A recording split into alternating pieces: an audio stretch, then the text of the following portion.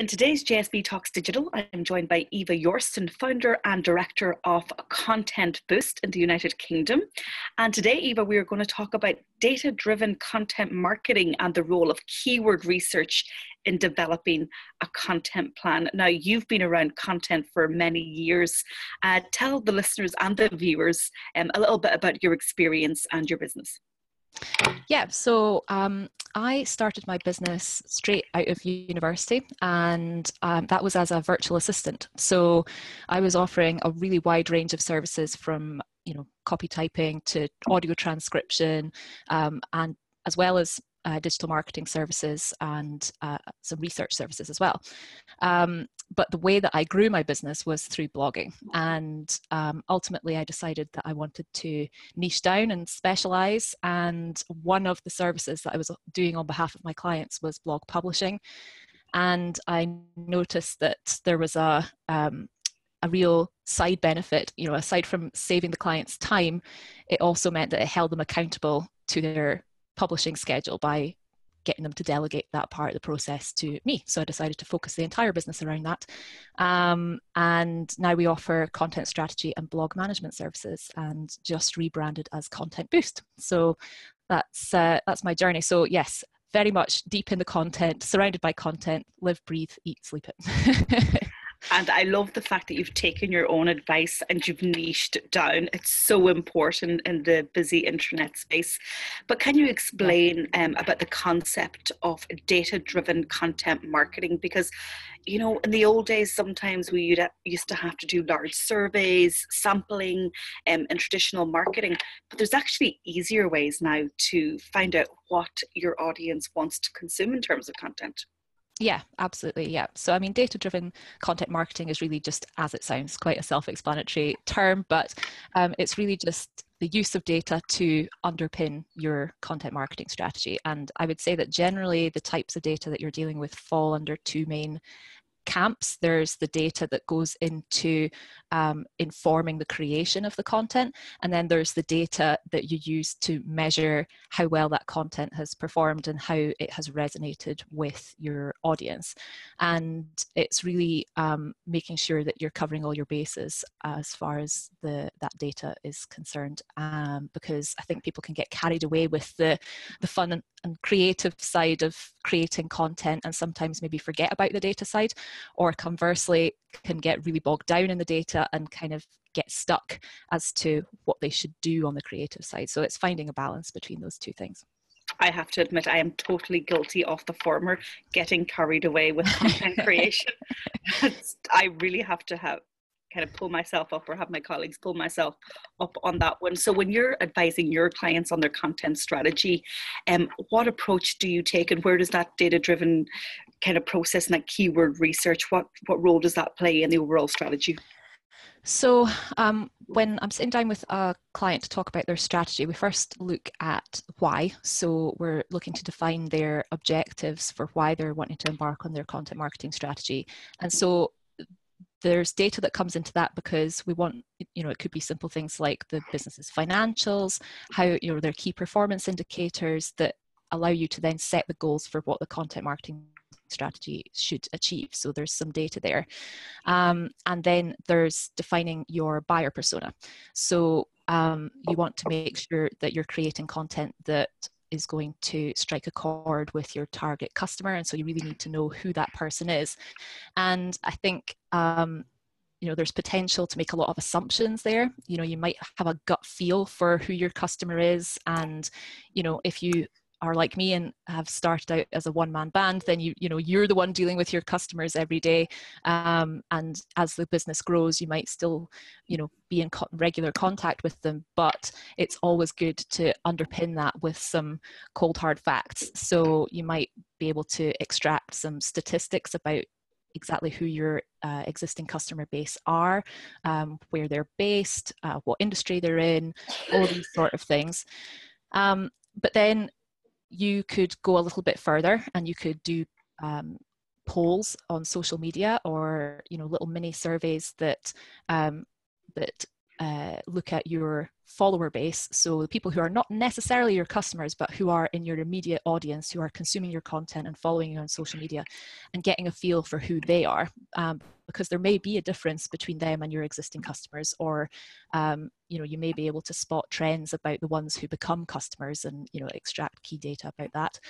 And then you could go even further and look to gather some broader data from industry-wide or demographic-wide type data to really have a much broader understanding of who your potential customers could be. So those are the sort of things that go into the before stage of the content creation process. And then, yeah, you're quite right, keyword research is a key part. So once you've done all of that bit, you're looking to brainstorm your themes and topics and the fun bit before you start creating your content. And I wouldn't necessarily say you want to restrict yourself by thinking about data at that brainstorming stage, because you want to be free to come up with different ideas and throw mud at the wall and see what sticks. But once you've kind of drilled down onto your key themes and some working titles and topics, then that's where you want to do some keyword research to make sure that you're using the same words that your customers are using in order to find that content on Google or on social media. Because if you don't, then you can do a certain amount of promotion, but ultimately people just won't find the content that you're creating. So all of your hard work will go to waste. So that's the sort of, as I say, the strategic part of the process. Through our blog management services, we also do measurement of the performance of the content. So this is after you've created your content, you've published it, you've put it out into the world, you've promoted it via your email marketing system and social media and all the rest of it. And now you want to look and see how well the results of that content match up to your goals. So that's when you're starting to look at your social media engagement and your web traffic and things like that. So really there's data throughout the whole process. And I think for a lot of businesses and marketers, it can be a bit of a scary sounding thing. The data part of it sounds a bit technical, and it's maybe something they don't feel that they're that competent at. But actually, like you said, there's some really easy ways to gather data these days. It's as simple as putting a poll on Facebook or looking at your email marketing open rate or whatever it is. So yeah. I'm glad you took up the element of measuring success, because I'm sure, like me, you bump into the cynics who say that content marketing is just a buzzword, content marketing is dead, it's just a waste of time. How difficult is that convince and convert stage of your business for you when you're trying to engage organizations and clients to embrace content marketing? It can be tricky, because what I need to say up front to a lot of clients, especially if they haven't been doing any sort of content marketing already, is that realistically, you're looking at 12 months at least before you start seeing a tangible business result from the creation of that content. But what you can be doing along the way is looking for indicators as to whether you're going in the right direction. So some of the indicators that we look for when we've published a new blog on somebody's website is obviously a spike in traffic, but also things like time on site. So how long is the average reader spending on the site reading your content? If it's really short and the bounce rate is high, then there's something wrong there. Either there's something wrong with the way that the content looks on the page, or there's a technical problem, or the content itself just hasn't really clicked with your audience. So even though you might be waiting a while for business result, you can, as long as you're measuring things along the way and being realistic about what your expectations are. And I think that's the key, is managing expectations of clients from the outset. Then there's lots of ways that you can tell whether your money is being well spent. again, I love the fact that you mentioned that 12 months is probably a realistic time frame for people to expect a return on their content marketing. It is the long game. There are shorter games in terms of, PPC, social advertising, but content marketing is a long game. And I know in my experience, my blogging and podcasting has definitely paid off, because people are watching, you're building up trust, you're building up authority. And by the time they get in contact, they've made their mind up. Exactly. Yeah. I mean, what is it? The zero moment of truth. 70% of the buying decision is made before the customer even gets in contact with you. Yeah, and it's so true. But I mean, I do think though that if the more content you're creating, you could potentially see faster results. There's some clients that I have who really like to start slow by producing like one blog a month, and it's like, okay, I understand, there's budget constraints and all this kind of thing, but for clients who are willing to put in the hard work and create 3 posts a week, they're going to see results a heck of a lot quicker. So, there is a bit of, that does impact things a little bit if you're willing to create more content. But, obviously that's not necessarily feasible for all businesses. So you went through in depth all the types of data that you can use in terms of developing your strategy, but also measuring success.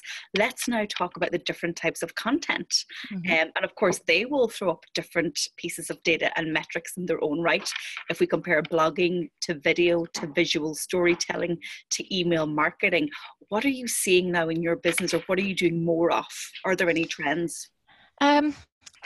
Well, I mean, obviously the rise of video has been meteoric, and I don't think, businesses can ignore that anymore. I think even if it's as simple as putting some videos on your website, not necessarily creating them on a regular basis, but having videos on your website, then, that could be increasing conversion rates by up to 80%. So, I think video is definitely somewhere to pay attention. But really, blogging's not going anywhere.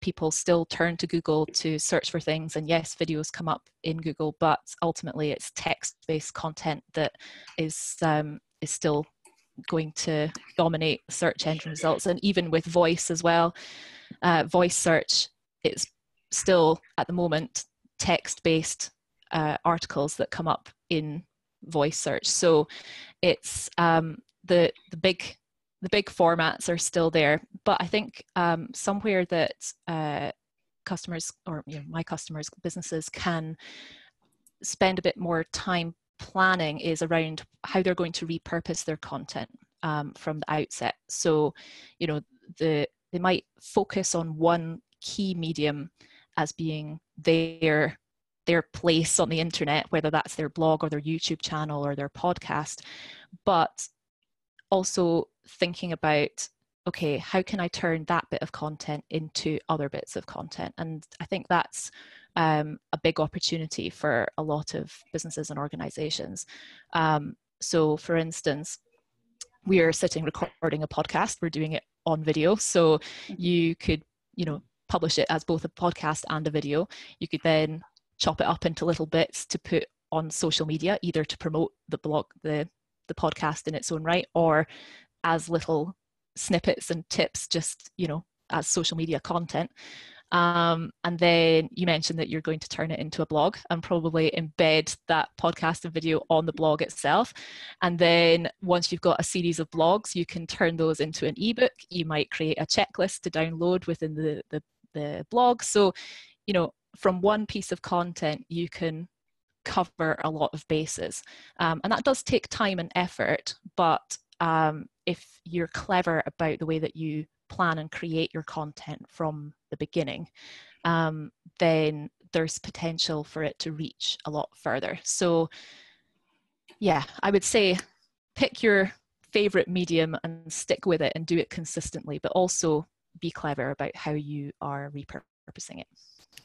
Okay, so final few tips from you, but you've given loads of takeaways in this interview, so thank you for that. If somebody is setting out to review their content plan right now, they're listening to us and going, gosh, I don't do that. What is their starting point? I think, well, their starting point is probably to revisit their goals and their buyer persona, maybe to start with. So is the content that they are creating actually related to these goals, and is it focused on the buyer persona that they have developed? Because if they've been creating content for a little while, sometimes you can kind of veer off without really realizing it, or when you go back and look at the data of how your content has been performing, you might realize that actually you thought that you were creating content that was really useful and helpful to your target audience, but actually the stats say that it's not connecting with them. So revisit the content that you're creating and how that's tying in with your goals. And then I would also say look at how you're titling your different pieces of content in terms of your keyword research. So that's another big pitfall for a lot of content creators, is that they come up with a sort of clever title or something kind of whimsical or funny or something like that, which is great. But ultimately, if that title doesn't contain the keywords that you're trying to target, then it's not going to get as much legs. So you need to put yourself in your customer's shoes really, and think about, if I was Googling for the answer to my question, and this was this bit of content was the answer to the question, what would I be Googling? And so again, it all ties back to the buyer persona. The last thing is probably just to, even though you've got to pay attention to the data, not to get too bogged down, because at the end of the day, it still should be a fun, creative process, and sometimes you just get a flash of inspiration, and that's the thing that can go viral. So it's like I said at the beginning, really having a balance between the data and the creativity. Yva Yorston from Content Boost, you better share your new website. I know you still have the same domain, but you've totally rebranded and relaunched your website. Where can people find out more about you? Yes, it's contentboost.co.uk. Great. Well, listen, have a great day. I'm off to repurpose this video podcast and blog post. Great stuff. And thank you for joining me on JSB Talks Digital. Thanks so much for having me, Joanne. Great to speak to you.